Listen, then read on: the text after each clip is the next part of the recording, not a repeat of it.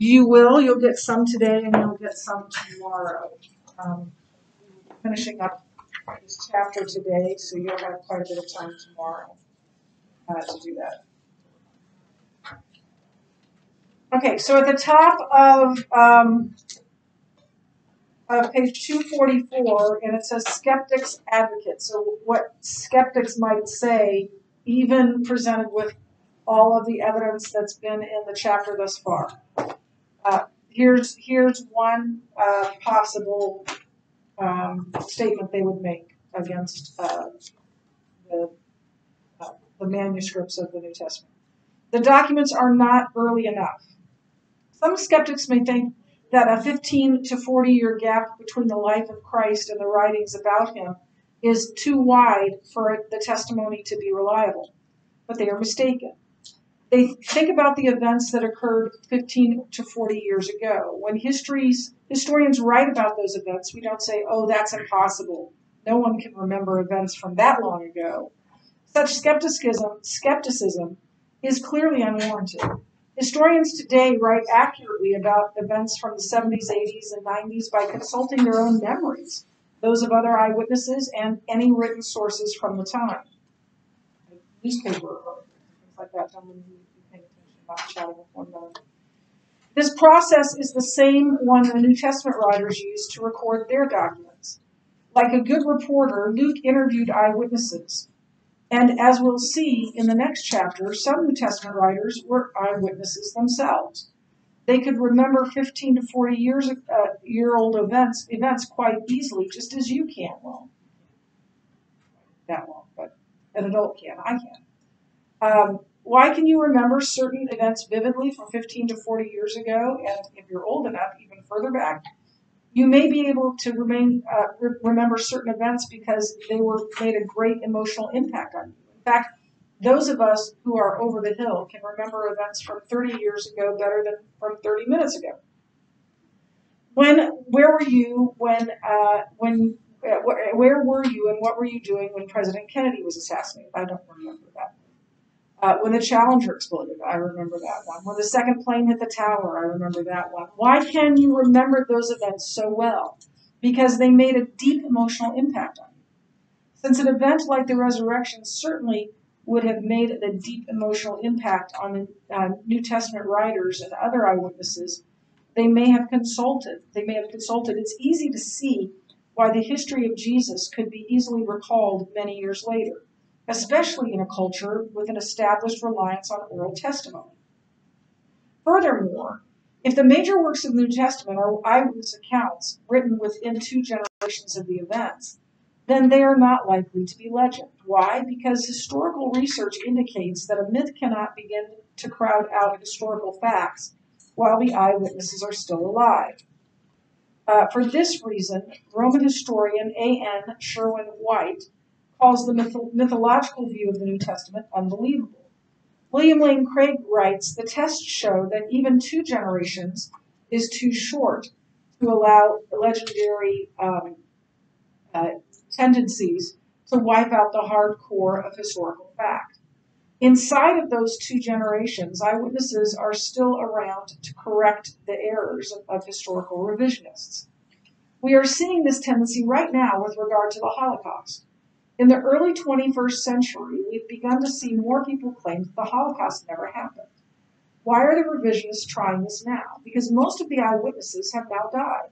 Fortunately, since we have written eyewitness testimony from the Holocaust and photographs and videotape footage taken by the Nazis themselves, the revisionists are not successful in passing off their lies as the truth.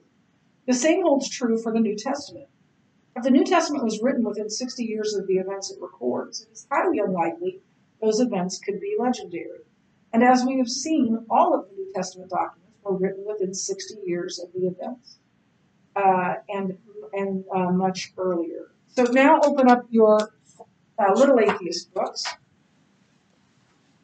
to the Engage for Chapter 9, number 5, on page 68.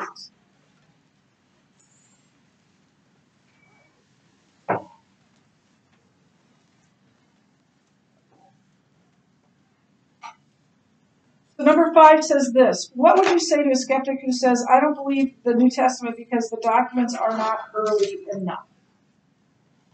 How would you answer that?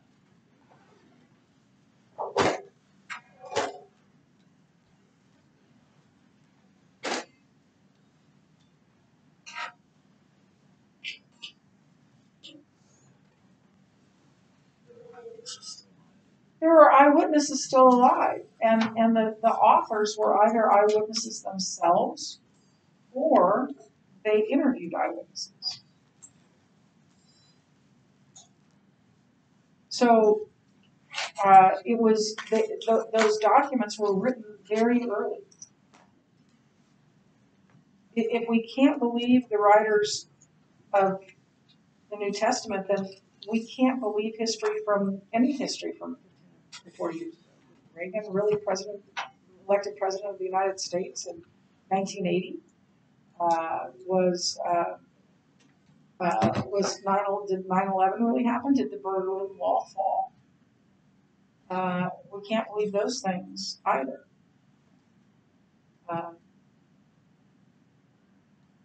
And he gives the example of the Holocaust as well. So as you read in Keller, in Timothy Keller's book, the documents of the New Testament are too early to be legend, to be fiction, because the sources was the memories of eyewitnesses. You can think of memories that you have from history, and there's a reason why those memories that so many people can remember, the kind of memories where when someone says, "Where were you when?" Everybody knows. Everybody knows where they were when they first heard about 9/11. Everybody remembers. Everybody of my age remembers the Challenger. The Challenger was a space shuttle mission that was taking, I believe, the first non-astronaut who happened to be a teacher from Apollo, and it exploded. And I remember exactly where I was. I remember the classroom I was in Miller Road. And Ike Payne, our principal, came on the intercom and said, the Challenger has exploded. And for the rest of the day, all any class did the whole day was watch the TV newscast of the Challenger. Am I to not believe that because it's now 30 some years ago that happened? No, I know what I saw. I remember waking up the morning of 9/11 and wanting to get some homeschooling done with my 2 older children. So I was going to turn on Barney Lane so that I could work with Josh and Katie. And there was one of the towers on fire. And we watched for a while, and then I realized that this might be hard for my young children to be watching. And so I turned it off, and we went about our day. But Josh, who at the time was, it was 2001, Josh had just turned 11. And he said, "Mom, I need to see this." And I said, "Okay, son, I'll let you watch it. But I need to know that it might be pretty disturbing." And I turned on the TV, and seconds later, we watched the second.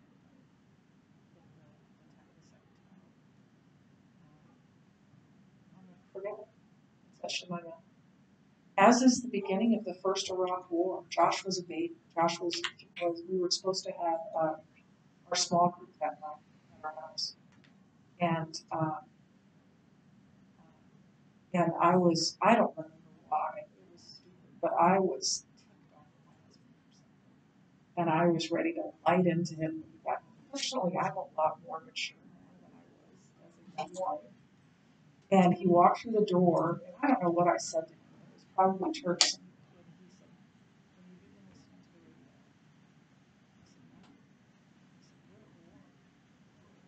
And you can ask when you see Mark Carpenter, you can ask. He was the only one because he called and said, "I don't want to be alone. Can I come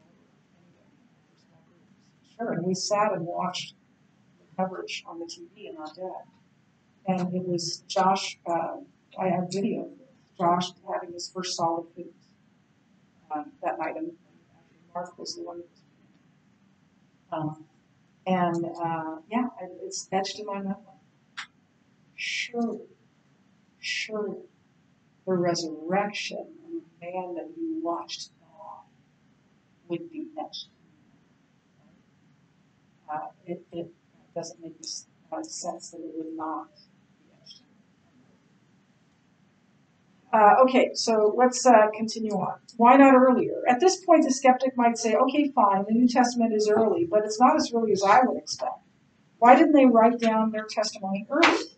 If they saw what they said they saw, I would wait 15 or 20 years to write it down. There are a number of reasons for the wait. First, since the New Testament writers were living in a culture where the vast majority of people were illiterate, there was no initial there was no initial need or utility, helpfulness in writing it down. First century people in Palestine, by necessity, developed strong memories in order to remember and pass on information. Craig writes, in an oral culture like that of first century Palestine, the ability to memorize and retain large tracts of oral tradition was a highly prized and a highly developed skill.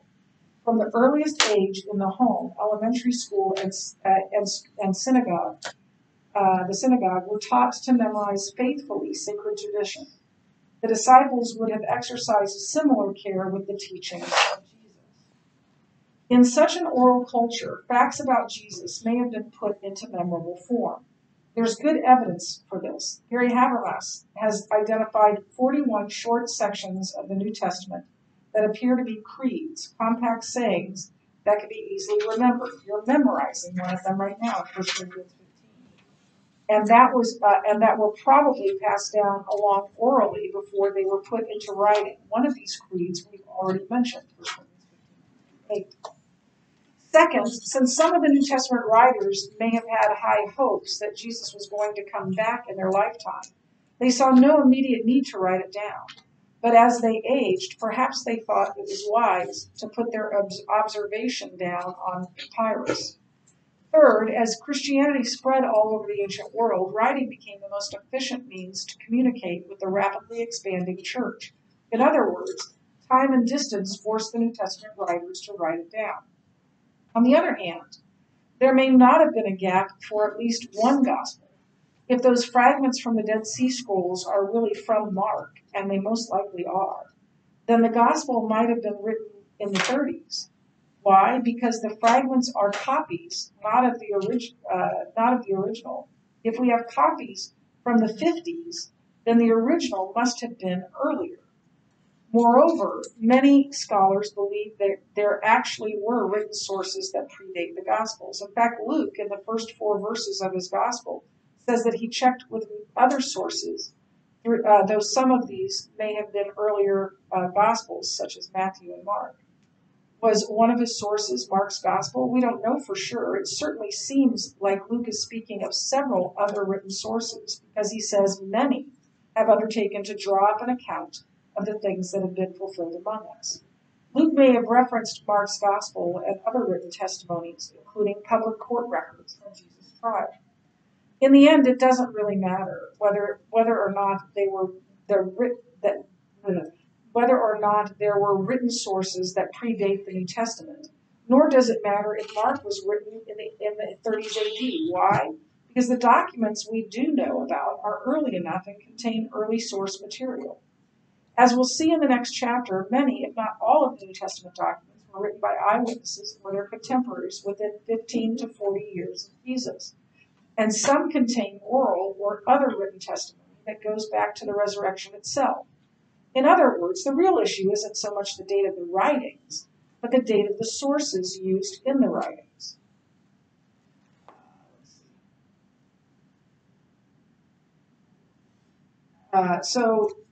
Number 6 in your book. After answering the skeptic's previous question, how would you respond to one who persists by saying that the written testimony of the New Testament was still not as early as expected? Why didn't they write it down sooner, in other words? One reason is they thought Jesus was going to come back, right? So why do we need to write this down? We're going to be seeing him in another year or two, right? Or before we die. What else? It was very oral. It was an oral culture. That's how they passed things down. Why was it an oral culture? Right. Most people were illiterate. What good is it to write books for someone who can't read them? People can't read them. So there wasn't much use for a written account.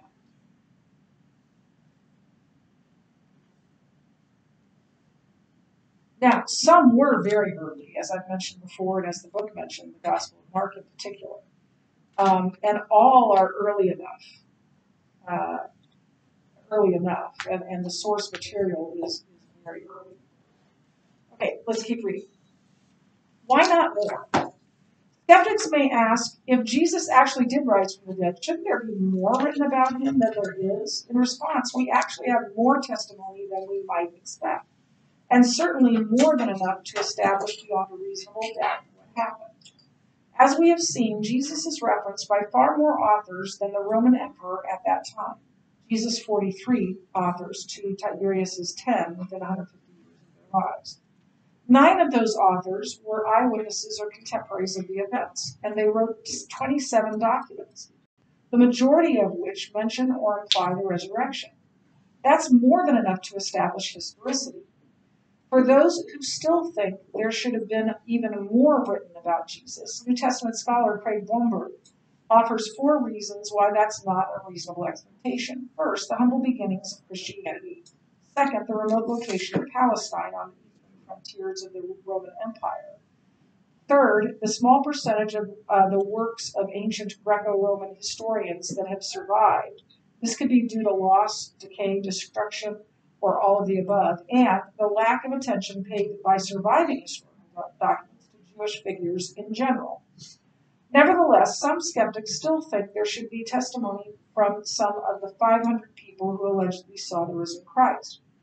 Skeptic Farrell Till is one of them. During a debate on the resurrection that I, Norm, had with him in 1994, Till demanded, trot out one of those 500 witnesses, or give us something that they wrote, and we will accept that as reliable proof of evidence. This is an unreasonable expectation for a number of reasons. First, as we have already pointed out, first century Palestine was an oral culture. Most people were illiterate and remembered and passed on information orally. Second, how many of those predominantly illiterate eyewitnesses would have written something even if they could write?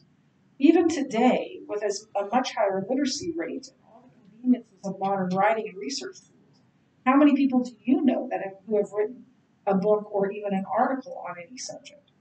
How many do you know who have written a book or an article on a contemporary historical event, even a significant one like 9/11? Probably not many, and certainly fewer than 1 out of 500. Has Farrell Till ever written an article or a major historical event he witnessed? Third, even if some of those 500 average people did write down what they saw, why would skeptics expect their testimony to survive for 2,000 years? The New Testament survives intact because of the thousands of manuscripts copied by scribes for a growing church over the centuries. Historical works from the ancient historians such as Josephus, Tacitus, and Pliny survive on just a handful of copies, and those copies are hundreds of years from the originals. Why do the skeptics think anything is going to be written, much less survive, from an ancient group of illiterate Galilean peasants? Finally, we do know the names of many of the 500, and their testimony is written down in the New Testament. They include Matthew, Mark, Luke, John, Peter, Paul, and James, plus 9 who are named elsewhere as apostles in Matthew 10 and Acts 1. So we shouldn't expect more testimony than what we have about Jesus. And what we do have is more than enough to establish historicity. The last question. How would you respond to a skeptic who asks, if Jesus actually did rise from the dead, shouldn't there be more written about him than there is?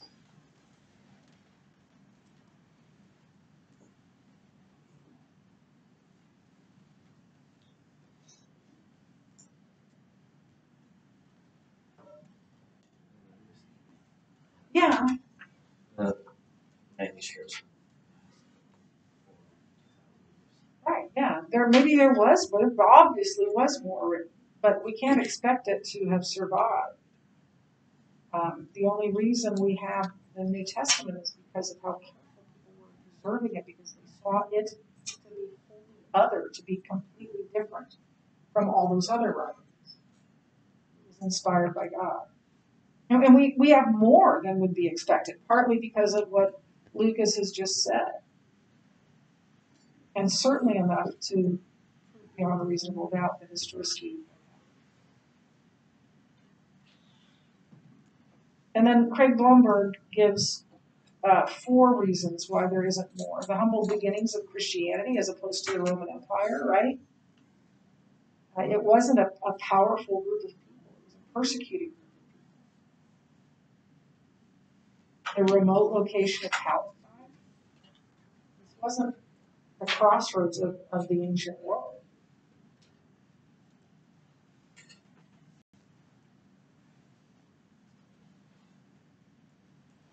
The small percentage of the word is extant, surviving ancient writings in general. Just the fact that we have far more copies of the New Testament than anything else shows you that people didn't preserve those writings. So why would we expect all these other writings to be preserved? And then lack of attention to Jewish history. The Jews, other than Josephus, the Jews were a footnote in history to most historians, not a main group.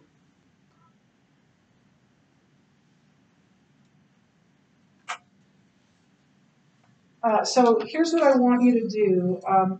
I want you to read the summary and conclusion. I'm going to give you a couple minutes to do that. And then when you're done, I'm going to read through your requirements for the Chapter 9 letter. And then I'm going to give you the rest of the hour to work on that. While you're reading that summary and conclusion, I know I gave this to you before, but in case you can't find it or don't know where it is, go ahead and take another one. Pass those around.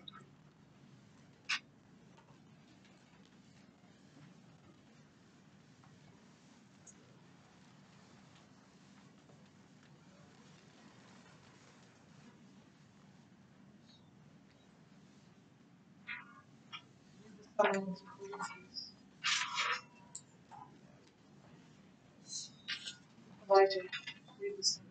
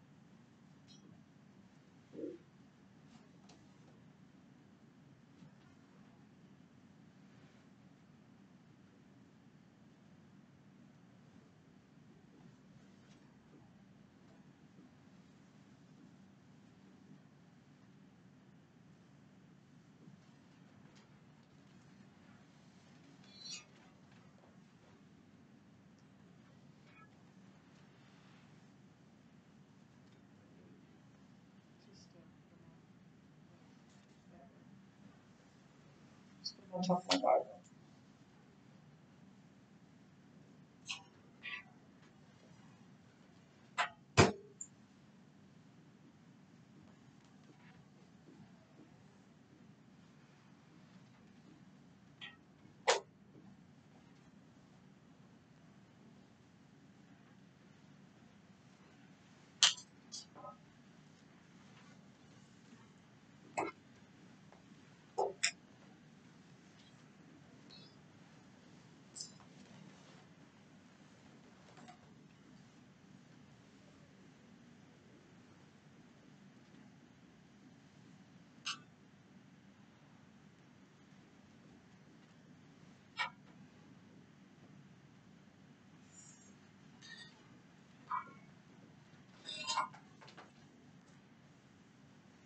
Okay, if you would please follow along with me on these requirements. I know I already handed them out to you.